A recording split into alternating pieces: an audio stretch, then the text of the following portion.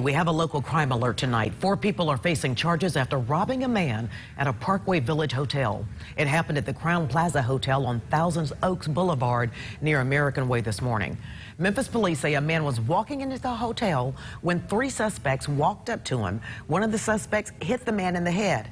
They took the victim's key fob, went into his car, and stole his phone. The man is expected to be okay.